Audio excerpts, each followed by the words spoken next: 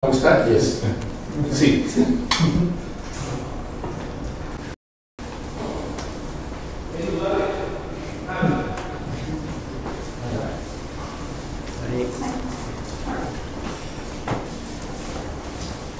Good morning to everyone.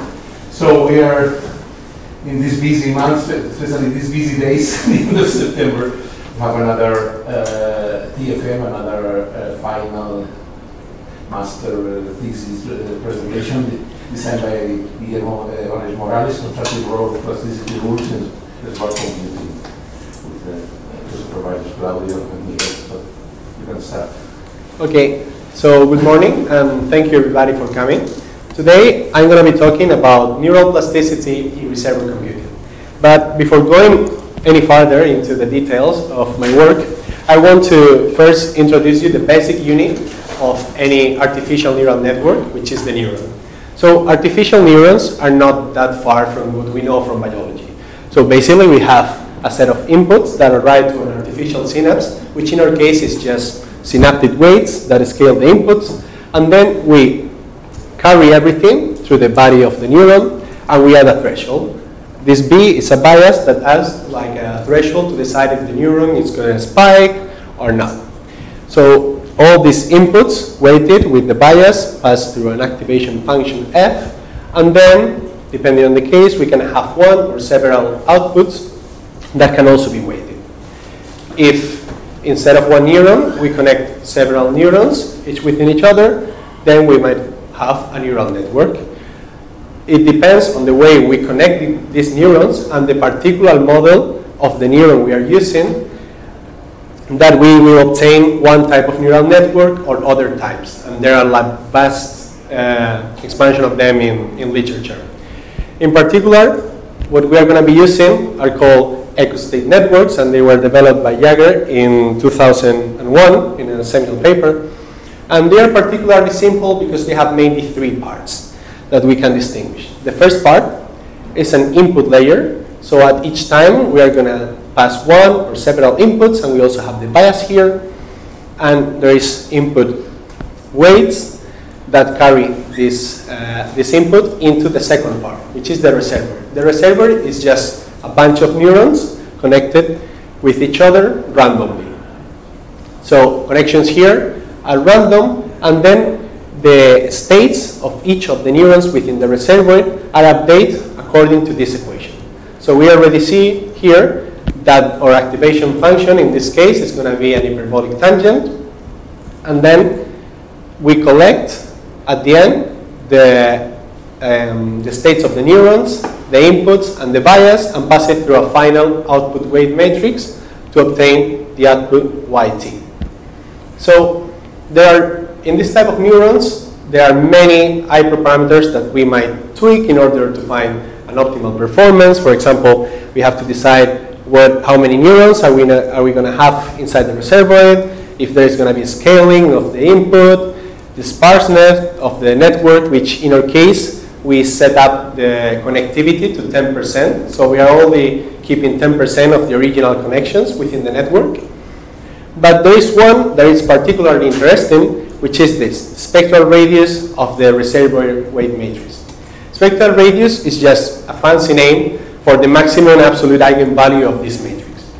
And it's particularly interesting because, as Jaeger pointed out in his work, a reservoir is said to hold the echo-state property when its state xt is uniquely defined by the fading history of the input signal. What this echo-state property means is that if our network has this property and there is no input arriving, then eventually the states of the reservoir should fade out. Whereas if we don't have this echo-state property, we might have some intrinsic dynamics inside the reservoir, and we can find fixed points or chaos or limit cycles on the dynamics of the reservoir independently of the input. And what I want you to remember from this slide is that usually a sufficient condition to ensure the echo-state property is that the spectral radius of this weight matrix is smaller than 1. So we are going to be using that later. Now, there are many ways in which we can use this type of networks. It has been used in image recognition, classification, but we are going to use them for time series prediction.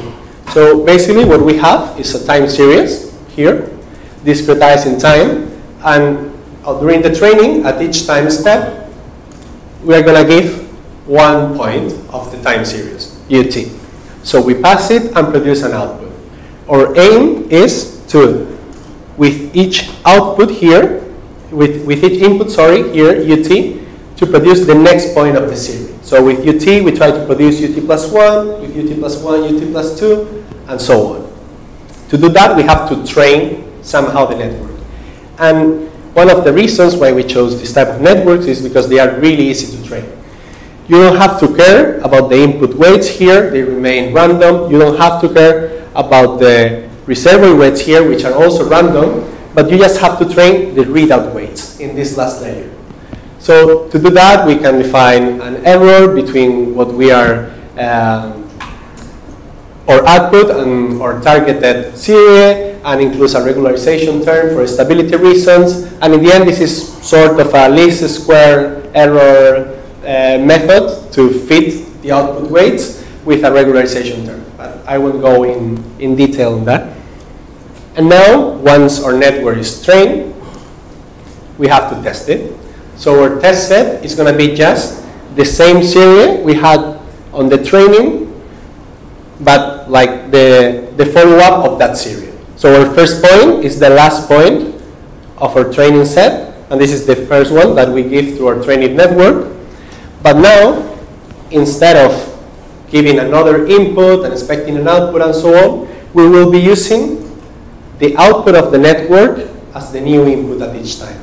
This means that the network is in a generative mode. So basically, it uses the output at time t to predict the point at time t plus 1. So it doesn't need to have any external input. Just we give a first point, and then it starts to predict point after point automatically. So as we have seen, there is a lot of flexibility in this type of networks because basically all connections here are random. And here is where we can make use of plasticity. So the idea of plasticity is to find some sort of unsupervised learning to fix, for example, the weights inside this reservoir, or maybe intrinsic parameters of the nonlinear function in this reservoir, to adapt it and optimize this whole process. So let's go a bit in detail into the plasticity.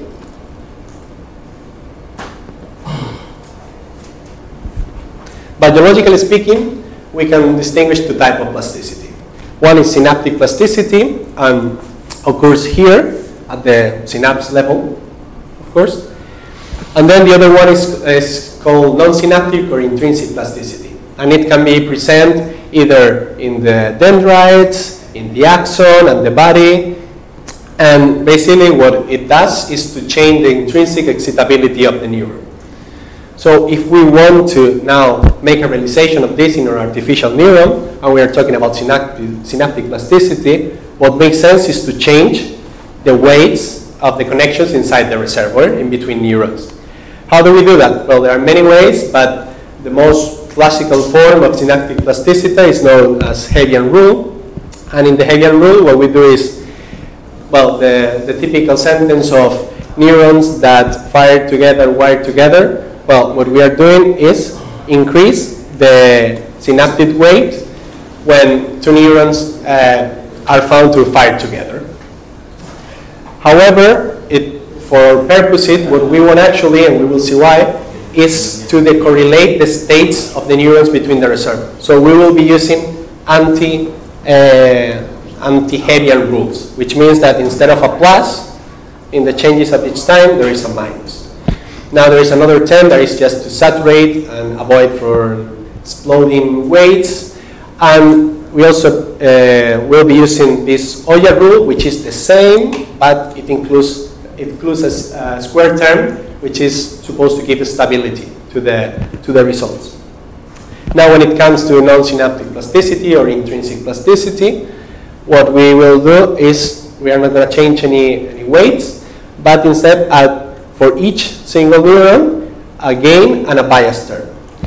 How we change at each time step this bias and gain terms, it's kind of a little bit complicated, because what they do in the original work was to say, okay, we want our neurons to have a targeted output distribution that is a Gaussian, because that maximizes the entropy. So they reduce the Kuhlbein-Liebreich divergence in between the output you have and your targeted output distribution. But in the end, you can derive, if you are patient enough, these rules to update the bias and the gain. So this is the 3 rules we are going to be using. And then I add a 4th rule, which is basically using the anti-Oya plus intrinsic plasticity after it. So combining these 2 forms of plasticity to see if make things any better. Now, our training time series is not just any random time series. We are going to be using a chaotic time series coming from the Mackey-Glass equation. This is a time delay differential equation, and usually these parameters are used in literature. But what is more important is that this type of series present a chaotic behavior when the time delay, tau, it's over 16.8. So then we can define 2 different types of series. One that is going to be mildly chaotic for tau equal to 17, and one that is going to be strongly chaotic for tau equal to 30. So this is, for example, this is the Mackey-Glass 17, and this is the 31. I computed also the Lyapunov times. It's the inverse of the Lyapunov exponent of each series. And now I'm going to show how it works, like the reconstruction or prediction of the series. Everything that goes now from this line to the right is prediction. So when we use, for example, a combination of anti-Oya plus IP, we say that if we try to predict from this point onwards, it actually matches pretty well the original series. Therefore, like a point here with the spikes a little bit to match. If we don't use plasticity, we still have like a decent result up to this point, but then the prediction starts to lag. Now, this is even more evident if we use a more chaotic series. In this case, for example, this is when we use plasticity, anti-Oya plus IP. And if we don't use plasticity at all, we see that the network just kind of falls into, kind of starts fading out and is not able to follow the dynamics of the original chaotic series. So we can also quantify in different ways how well our networks are performing. We can define root mean square error in between our target series and our produced one, and also try to see what is the farthest point we can achieve by predicting without making a huge error with respect to the original series. And in all cases, what we see, for example, here, the blue line is the non-plastic one, and this is error. So yeah, it doesn't matter the number of points you predict. If you don't have plasticity, it always works. Whereas the combination of anti-Oya plus IP always gives like more or less a smaller error. And in between, you have the other types of plasticity. Same with, you can predict more points without making a huge error if you have combination, whereas if you're in the non-plastic case, you can barely pass for 100. Then we also reconstructed the attractors of the dynamics in the Mackey-Glass and see if they look similar, because maybe there was some sort of periodic solution, like who knows. And again, this is the original one. You can see it's very alike to the IP and anti-Oya one, more or less, but the non-plastic, it's quite more different than the other cases. So now let's try to understand what is that is driving this increase in performance, right? So what we do first is for the different cases of plasticity, when you train them, you have to repeat over the training set, so the sequence that we are giving like several times, and each time it's known as an episode or echo. So here what we are plotting is the error in the test when we train only for one episode, 2, and up to 20. What we see in general for the synaptic plasticities is that there is a decay up to 10 in this case, and here it's up to 18 more or less. And then these two, the error rise, and in this case it remains more or less stable but with a lot of variability. Now to see what is happening at that point when the error increases, we can compute the spectral radius and how it changes with the number of episodes. So again, the spectral radius that was set initially at 0.95, so close to that maximum value when we lose the equistate property, remains more or less at that value, and at a certain number of epochs, around 9, there is a sharp increase and we lose the equistate property, and it goes over 1. This is for the synaptic cases. For the non-synaptic, of course, we are not changing the weights, so we cannot find changes in the proper spectral radius, but we can define an effective reservoir matrix, including this gain that we have been changing, and then plot it, the spectral radius of the effective matrix. But I mean, you cannot really conclude anything because there is a lot of variability in this case. Then another thing that we can look at is the correlations inside of the reservoir. So now what I'm doing is like take a single neuron, record all the states through the training. So let's say I have a series of 4,000 points, and then compare this whole series of states with the series of states of another neuron. And I do that for all pairs of neurons and take like an average absolute correlation over many realizations. And this is what is plotted here. So in the synaptic cases, we see that matching with this increase in the spectral radius, there is a drop decay of the correlations at like consecutive time steps between the neurons. Whereas in the intrinsic plasticity case, there is definitely some like increases and peak, minimum and maximum, but we don't really like know why is this tendency of increasing and decreasing with the number of episodes. Now, if we look again at the reservoir, but now to the distribution of their states, what we can do is say, okay, at each time step, I have a picture with all the states of the reservoir. Let's say I have 300 neurons, I have the 300 states, and then another 300 states that are different at t+1, at t+2, and so on and so forth. So I collect all the states at each time step and make an histogram of it for the different models. So whereas in the non-plastic case, you can see that the neurons are using all parts of the non-linearity more or less equally. When we have plasticity, they tend to gather around the 0 value, peaking here, which means that actually they are using more the linear part of the hyperbolic tangent than the non-linear part. This is really interesting because as far as 1981, it was already seen that in neurons of the visual cortex, this could be a way of optimizing encoding of the input. Why? Because a way of optimizing this coding is to match the parts of the input that has more probability or with more probability density to the linear parts of the non-linearity. So again, we are like comparing like this with biology and seeing that things kind of work out. But now, so far, everything we have seen is type of at the network level, right? This is what we kind of like in complex system. But we also can focus at single individual neurons and see if there is actually any change happening there when we apply plasticity. So to do this, we first define an effective input, which is just the input that arrives to a particular neuron M after it has gone through the input weight matrix, so after it has been scaled. And this is, for example, what a particular neuron would see in time. And now here, what I'm plotting is the activity of individual neurons, for individual neurons, again, this input they are receiving. And what we see is that the activity space kind of expands when we have plasticity, and this could imply in general that we have more computational capability, because very similar inputs could then be mapped to different activities of the neurons and somehow improve the performance. In both cases, IP and anti-Oyer rule, we see this. But I want to also kind of remark this because I think it's very interesting, although we don't know why it happens.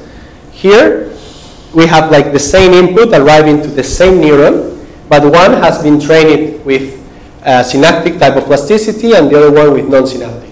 And if you see the formal list of these rules, they have nothing to do with each other.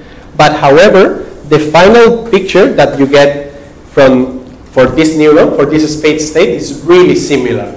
So why this happened when you're using such different rules is something that you still have to investigate. And finally, using this same kind of ideas, we can also try to understand what is happening at this edge, like of instability that we call. What is happening there? Because we saw that the spectral radius was increasing and the correlations were decreasing, and then everything starts to not work out. So when we have too much like training of the synaptic plasticity, this is the case, the state space kind of split in two. And now the states like present two attractors. And here what we see is the activity of one particular neuron against time for the different case. With 8 epochs, everything goes fine, and it's optimal, and we see that it goes more or less smooth. But when we have 12 epochs, which is kind of too much plasticity, we are jumping from one attractor to the other at each time step.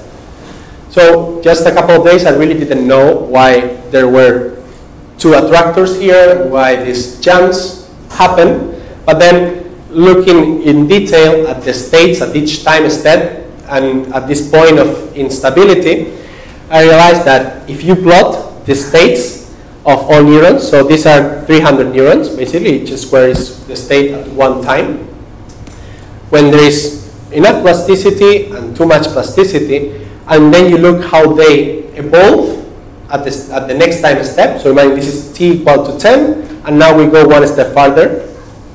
What we see is that this one here, when plasticity is enough, barely changes.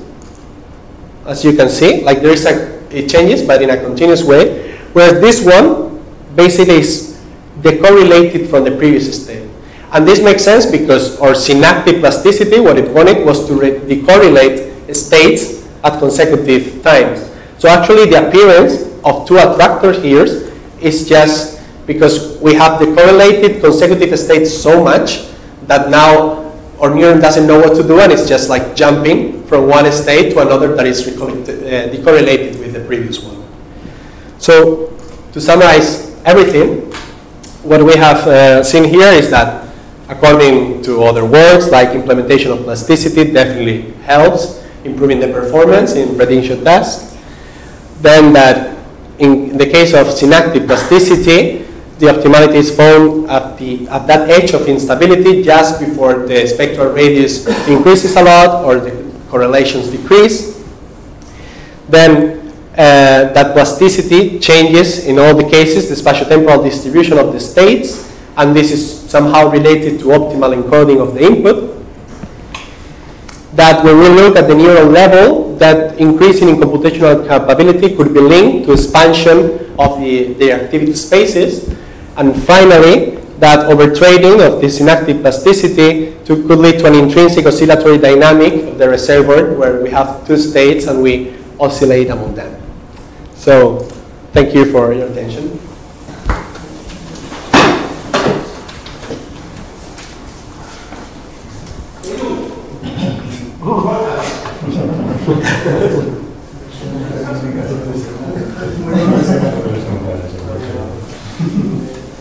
So we can start now with the questions, interpretation.